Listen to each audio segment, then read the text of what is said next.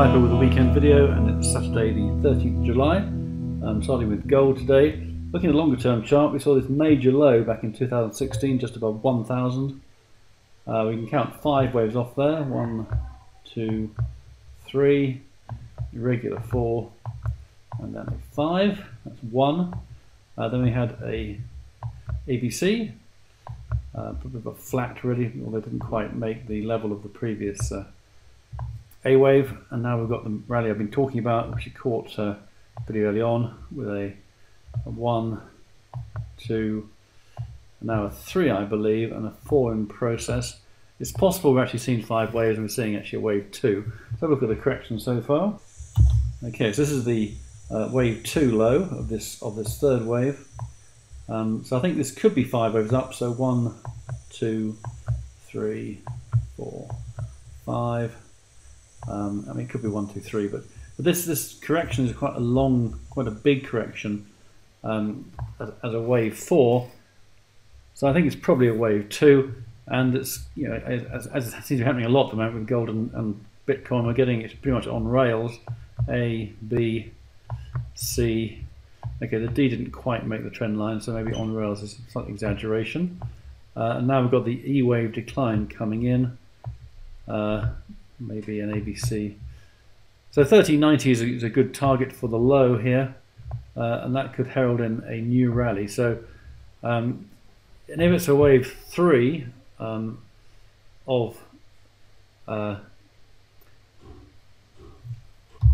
if this is a wave 1, that's 1 of 3,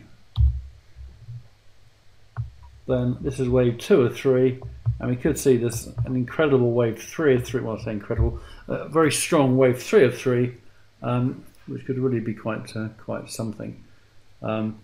So certainly, if we see this low, I was strongly just getting on board. As you know, I've got gold coins, ETFs, trackers, various stocks, etc., etc. And I think now is the time to be positioned. Of course, you can go for options. And you can buy call options on ETFs, on stocks. That's a little bit more technical, but there's a range of alternatives.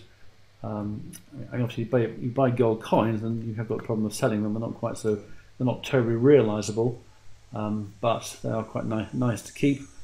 Although they're a bit too handy for giving away as presents, I find.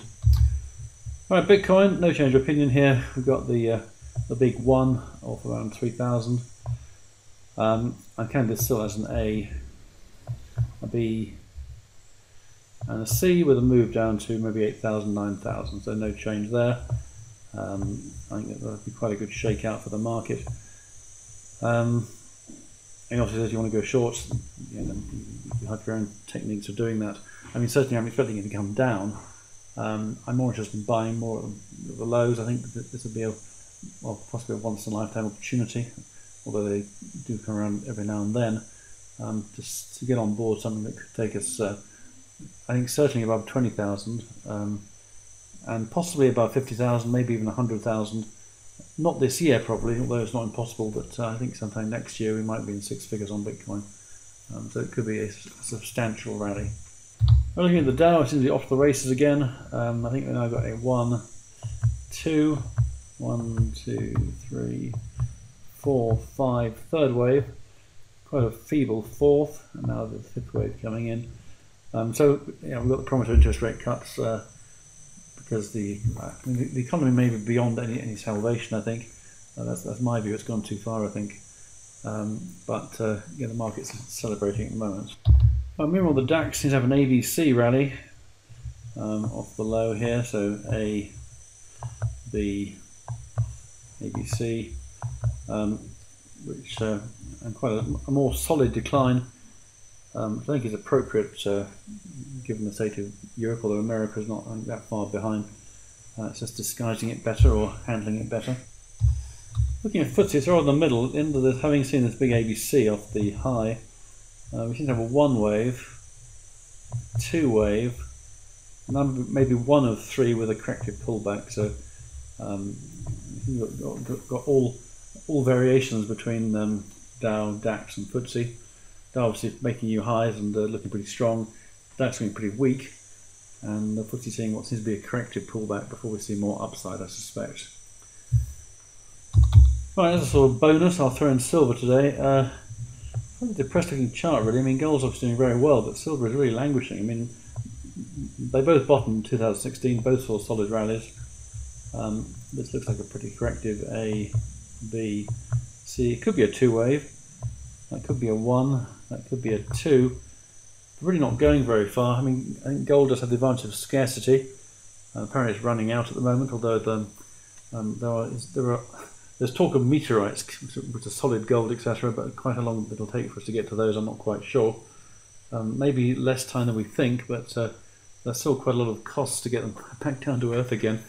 Yeah, I mean, we need more really. It's all the shorter.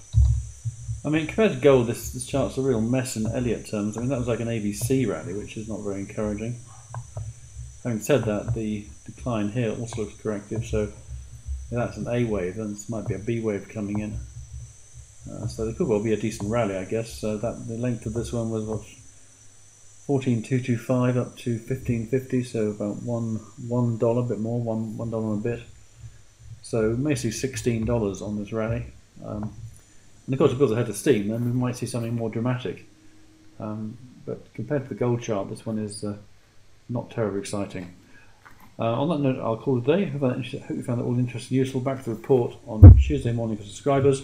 We remain, getting closer and closer to these opportunities on gold and Bitcoin, where we could see these very startling rallies. Third of a third, well, certainly a third wave on Bitcoin and a third of a third on gold. You don't get opportunities like that often. So I would encourage you to think carefully about whether you want to be involved in these possible rallies. Obviously, there's always risk. We look into the future. We can only see dimly what may be there, but right now the chart patterns are fairly convincing. So I'll leave that thought with you. Thanks for listening, and bye for now.